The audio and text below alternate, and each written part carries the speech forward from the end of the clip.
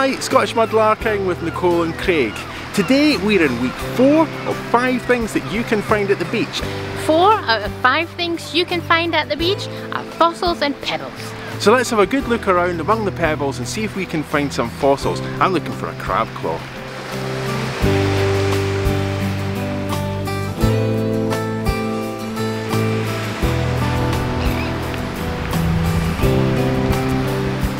You waiting for a boat?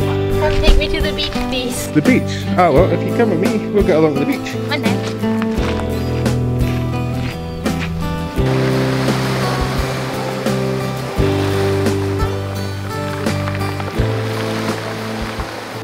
Now that is really nice. Look, it's really defined. It almost looks like it's a dragonfly, but I think they're little shell fragments. Really pretty. Did you find something? Yay, food, 2 fossil rocks. Okay, cool. 2 fossil rocks. Yeah, look at them. Okay, yeah, we can see these. They're quite clear. The sun's glaring a little, so I'm not sure just how clear it is down the camera. Trying to have an over the top look. Okay. But yeah, you can see the shapes of the shells that are fossilised in these rocks. Yeah, I'll turn this one over because it looks totally different from the other side. Yeah. Lots of little things trapped in there. Lots of detail. Yeah.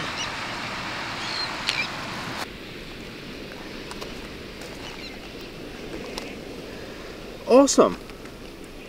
I think this is another one of these stones that Nicole just recently found. Oh yeah, it certainly is. Ah, that's a different colour. I just found this one here. Oh, okay, very cool. Yeah. Very nice. So we're finding plenty of these, but we're not finding any crab claws just yet. No.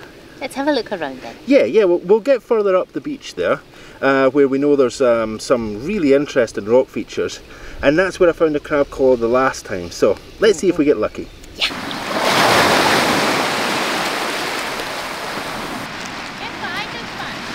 Oh, I don't know if you can hear that over these waves. Nicole just shouted, "Guess what I just found?" So let's go see. Did you find a crab claw? No. Oh, no crab claws yet then. What you got? Well, I'll just say it's down there and you have a look and see if you can spot it. Okie dokes. Now I think that's quite easy to spot. It's a really beautiful colour and it's just here. It's amazing in the sunlight, isn't it? So orange. It really is. It's a lovely piece. Take that. It's a really lovely bright coloured orange carnelian or agate. Oh, it looks stunning. It is, it's lovely, isn't it? Yeah.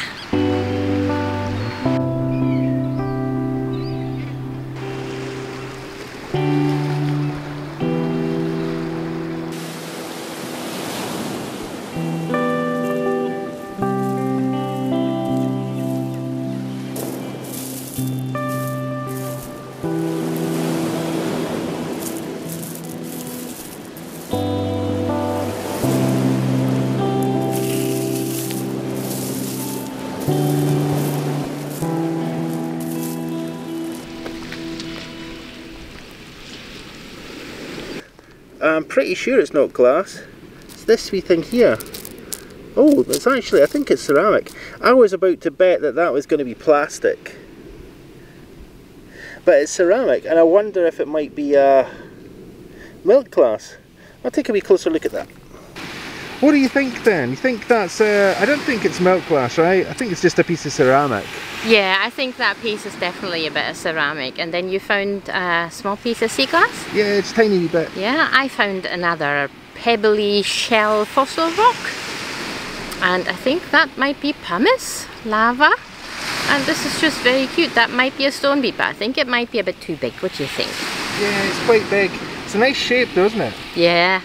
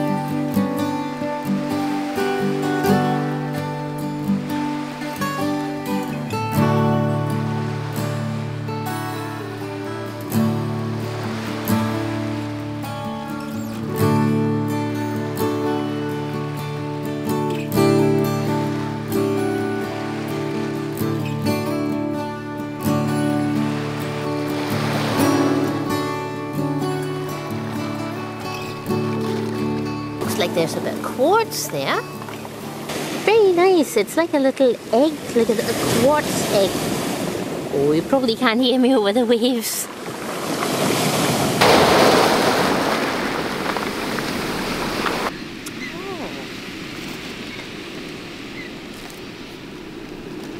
Now that's very pretty. I'm not entirely sure what that is, other than saying it's an agate. So if you do know what it is, maybe you can tell us. But it's very, very pretty. I've just got something else that's very, very pretty as well, and it's a pebble. And it's just those kind of concentric circle lines there. Really gorgeous, such a pretty wee thing.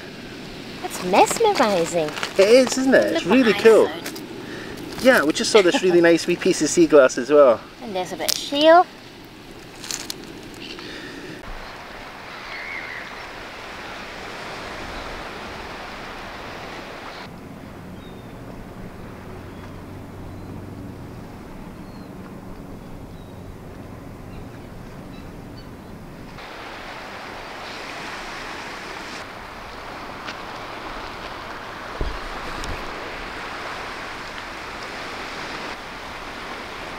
Not sure if you can see that there's a big seal out there basking on the rocks.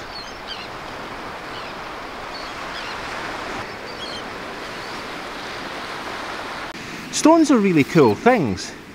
They've been used for so many different things over the years. I mean, we tend to think of them just as stones, either pretty pebbles or maybe even building materials. But stones have been used for so many things, and the people of Yap used stones as money. But they did modify the stones in a really special and, you know, magnificent way. Yeah, the Inuit piled stones in the form of people, so they are called inuksuk. Yeah, we'll take a wee look at some of the varied and different uses that stones have been put to over the millennia. Yeah, very interesting. Although most, if not all of us, are surrounded by stone in one form or another for most of our lives, we seldom give it much thought. Maybe that's just me, but when I started to think about how humans have used stone, I was surprised at just how widely it has been used and how important it has been to humans over the millennia. It's reckoned that stone has been providing humans with tools for around 2.4 million years. These tools were fundamental to the way that humans evolved to adapt to and live in their environments. Hammers, knives, axes, drills, fish hooks, bowls, arrows and spearheads equipped early humans with all they needed to hunt and prepare their food. But stones also provided a medium for human expression by providing the pigments that was used to create the cave art that's found in many parts of the world. Flint deserves special mention, not least because it allowed early humans to make fire, which they could use to defend their dwellings, cook their food, and expand territorially into cold parts of the planet.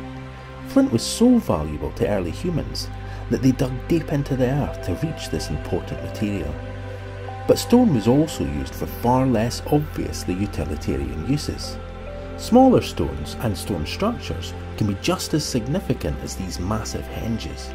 Cairns are carefully piled stones, and they're found in many parts of the world, though the word cairn itself comes from the Gaelic language.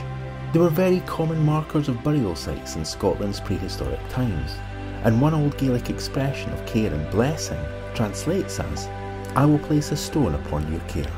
Cairns have other uses though. They have been used as landmarks to identify territorial boundaries, sites of importance, and pilgrim routes amongst many other things. Where there are no roads, piles of stones mark the way, keeping travellers on safe and direct routes. Much like the shells we spoke about a few weeks ago, stones were also used as a kind of money or a medium of exchange. The people of Yap and Micronesia once made spectacular stone money, but there are many other examples of much smaller stone coins. Stones have also long been used as a form of adornment, and it often served more than an aesthetic purpose. Today, we continue to rely on stone for very many things. It provides our dwellings, the roads we travel on, and a medium to sculpt and create or just decorate our gardens. Semi-precious stones are worn for both aesthetic and perhaps ritual or spiritual reasons. And it remains very common to mark modern burial sites with enduring monuments that are made of stone. Much as we did when we recently looked at seashells, we've hardly scratched the surface of this incredibly interesting topic.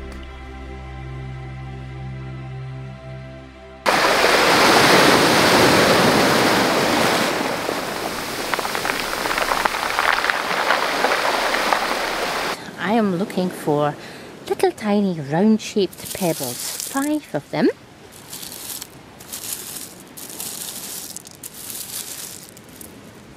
I found these. Okay, that one looks like it's got stripes in it.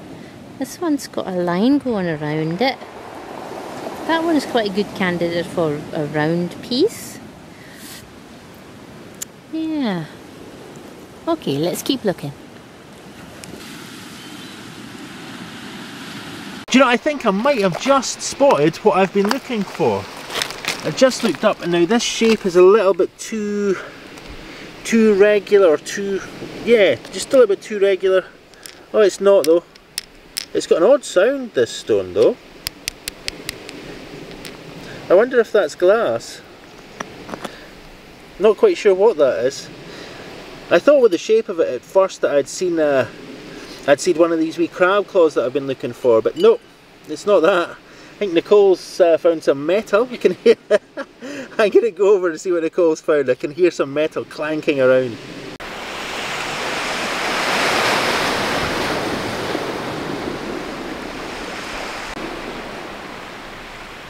It's been a wee while since we've actually been along to this part of the coast, but I just remember it very differently.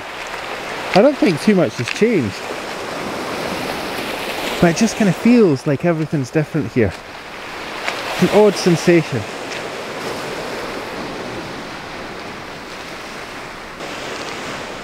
Now the cliffs here are pretty awesome, but they're also scary. Every time I come near this this part of the coast, I'm reminded of the fact that this entire cliff face is in a state of collapse. But it's also apparently filled with fossils. So we're going to take a wee bit of a look at it and see if we can find any signs of fossils.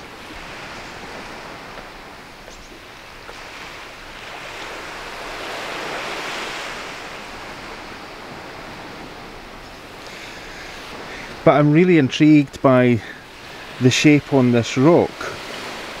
What it reminds me of, and given that this is sandstone, is the marks that are left by the sea after the tide goes out.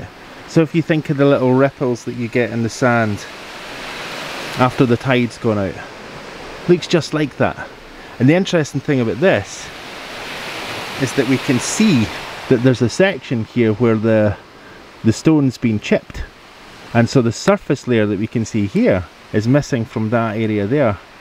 But where this surface area is and where it maintains, we have the same ripple effect.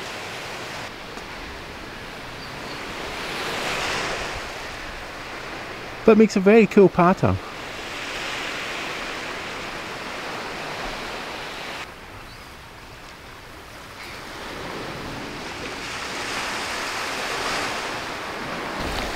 Let's go see if Nicole's found anything cool.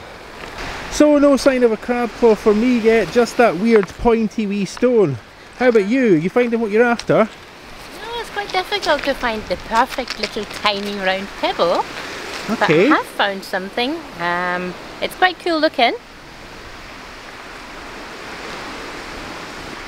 I think it's like terrazzo or a man-made material, but it's a really cool pebble. But yeah, that's bizarre. Yeah.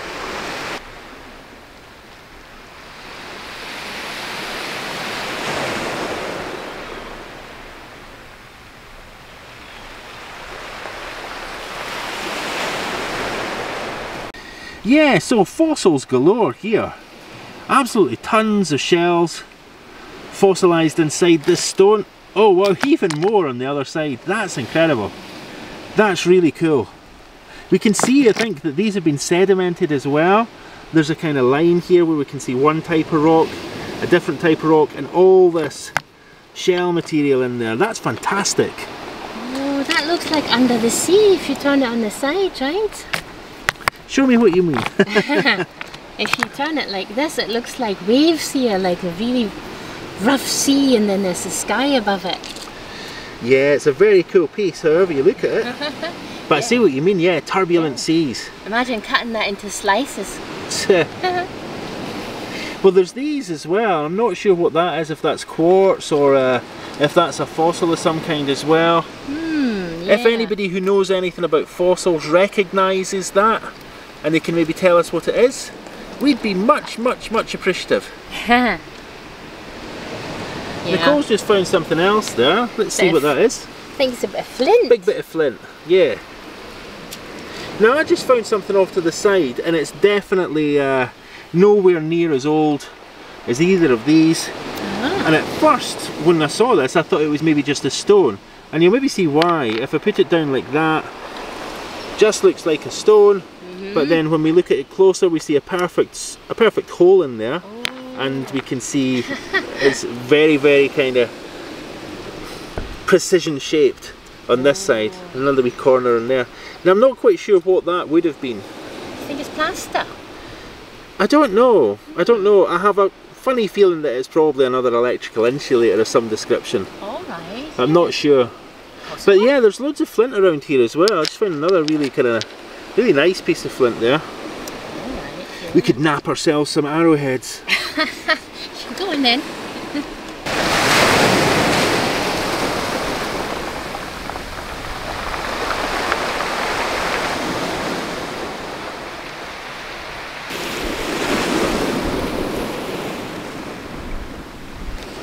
Still no sign of that crab claw. But I have seen this. Now I wonder, is that a bead? It's maybe a little bit large for a bead. It's probably just a wee bit of stone, but it's so beautifully rounded. Now we can see that clearly. I'm going to pick that up, take it over to Nicole. Oh, it's a bead! I found a bead! I found a beautiful, it might be milk glass, it could just be a ceramic bead, but it's a beautiful white bead. Oh! Lovely wee thing. Now it's not a crab claw, so I'm not very happy about it, but nonetheless I suppose it would be a shame to leave it here, wouldn't it? No, yeah, that's exactly what I was hoping to make. Alright, okay, a stone bead. So, yeah. Well, Nicole's going to make stone beads whilst, meanwhile, I'll see what I can do to find them. Let's have a closer look at that. Well, I wasn't happy that I hadn't found the crab claw I was looking for. But yeah, when I looked down in that wee space there and I saw that perfectly round white object, I honestly thought it was just a wee stone. Now, what do you think that is? Do you think that's glass, ceramic, or...? It kind of does actually feel like it's stone, and it's really worn. It's not perfectly round anymore. It's more kind of oblong shape. Yeah, I'm just going to move around Nicole a bit because I can barely hear her. Oh, okay. So my thought is that if I can't hear Nicole and I'm standing right in front of her, then you're probably not hearing her either. So, yeah, you were saying, do you think it's glass or ceramic? I think it might actually be a stone bead, and it's no longer round anymore. It's really worn. It's kind of almost oblong shaped. So I don't know. It could be really, really old. Okay, well, yeah, if that's really, really old, but we'll have a close look at it. Yeah. And yeah, if anybody, well, we'll have a look in that bead book that we've got at home. But if anybody else thinks they can identify this this bead, it's just pure white. Yeah. Really nicely rounded. Got a tiny hole in it. Yeah, it's the size of that hole that makes me think it's probably not as old as you think it may be. Okay, yeah. Because of the precision of that. Now, I'm not saying that really, really old things aren't precise, because they can be, but yeah, that just looks like a very tiny wee hole. Yeah. Okay, let's take a closer look at it. Yeah.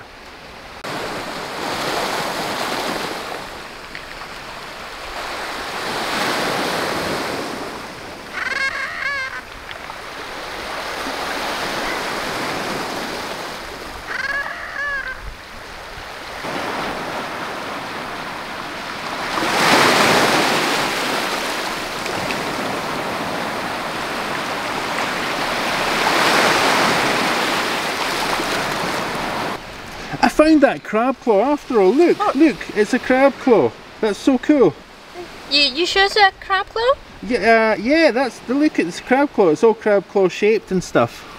Okay, can I take a closer look at it? Not really. Okay. Okay, you can have a close look at it. See? Definitely a crab claw, isn't it? That's a shell. Okay. Okay, it's rubbish. That's not a crab claw, it's a mussel shell. Let's get rid of that, yeah. Okay, so here are a few of the things that we found. Okay, let's have a closer look at them. So, as always, a little bit of beach plastic. That's a toothbrush head. That's funny. That's funny. That's going to be a centerpiece. Maybe it'll be a hedgehog in a plastic picture. There you go. There's a use for everything. So we found a couple of pieces of sea glass. We found some flint. I think that might be pumice. Okay. This looks like it's terrazzo or some sort of other composite human-made material. Correct me if I'm wrong, if you know better. Then I found these longish rocks and I think they look really nice. So I might take those and see if they drill, because I think they would make a really nice long pendant. They're very cool, aren't they? They're really nice shapes. Yeah.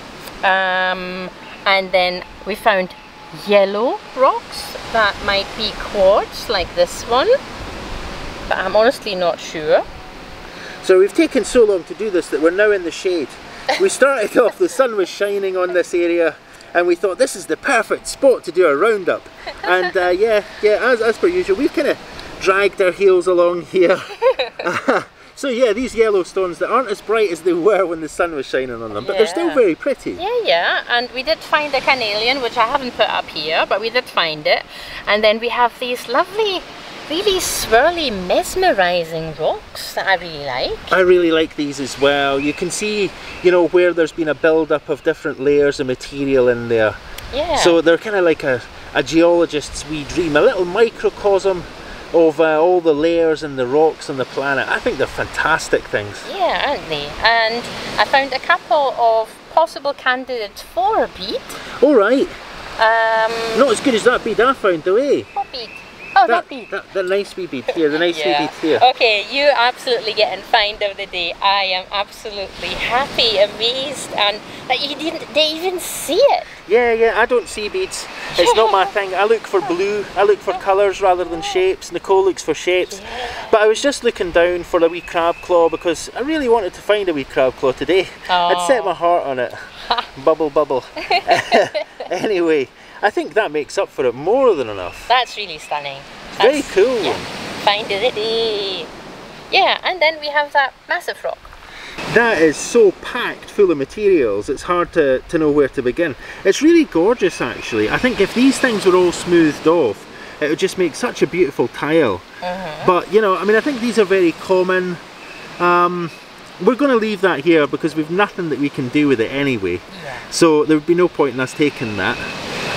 But we'll leave it on top of this altar stone. It looks like an altar stone of some description. Now if anybody's wondering why I referred to that stone as an altar, but this is amazing. It's really, really lovely. Yeah. And it has those layers. Yeah, we aren't going to take everything that is here. We're just going to take the plastic and a couple of these pebbles and of course the bead and the sea glass. Yeah, definitely not going to leave that bead behind. Nope. Now there's another item in here that I think deserves special mention. Oh? Although we're not entirely sure yet. Can I find it? No, I can't. Oh, do you know what? I think it's in my pocket. Oh! Just a second. Wobbly camera here, folks. Make a wee bit of space where those two long stones are, please, and I'll just drop down these things. Okay, so the first is another one of these stones that just has really nice markings, and now I'm not sure if that is also fossilized shell. It looks very similar. We'll just swing back over to here, and we can see that it looks very, very, very similar. Oh, yeah, it does. To these stones. So I reckon that this is, well, if you excuse the pun, it's a chip off the old block. As such. Now I hope you're familiar with what a chip off the old block means. Basically what people would use to describe a child that was very much like a parent. So yeah, that to me I think is a mini version of that, and I think we can take that wee one with us. Yeah. It's a very pretty wee stone. Okay, happy with the finds? Yeah, very happy. I am so happy with that bead. Yeah, it's hard not to be happy when you find a bead, right? Yeah, so unexpected. Okay, let's get back along to the car. Yeah.